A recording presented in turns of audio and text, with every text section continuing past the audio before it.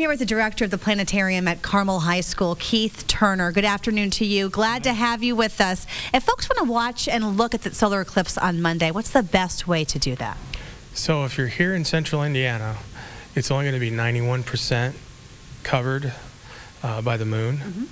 And so it's not safe to look at directly. So you want to make sure that you shield your eyes with something like eclipse shades. Okay. That's a possibility. If you can't get those, another way to do that is I've got a little demonstration here. It's a mirror taped to a stick with just a little bit of the mirror showing a little bit bigger than a dime. And you can reflect that sun off the mirror and then send the reflection maybe 20, 30 feet away onto a large sheet of paper. Okay. And you'll get a nice big image of the moon.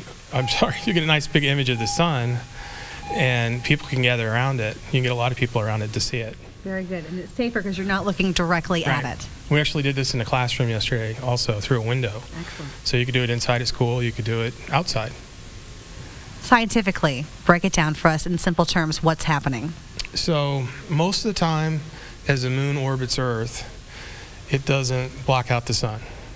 But there are special circumstances that happen about twice a year, roughly, where the moon can get in between the sun and the Earth. And that's what's happening Monday. The moon's going to get directly in between the sun and the Earth, and it'll be in the new phase. And if you get in what's called the path of totality, we're actually going to get the sun completely blocked out. Pretty exciting. Give us one fun fact about eclipses that maybe folks don't know at home.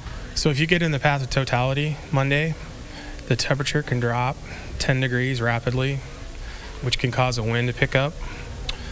Bugs and birds can be confused because it looks like it's sunset all of a sudden. Yes. People have said, I haven't been in totality yet, but people have told me that crickets can start chirping like it's nighttime.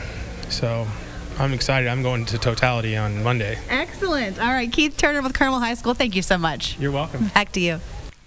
And on the IndyChannel.com, a display of what the solar eclipse will look like minute by minute from all corners of Indiana. Check it out to plan your solar eclipse experience.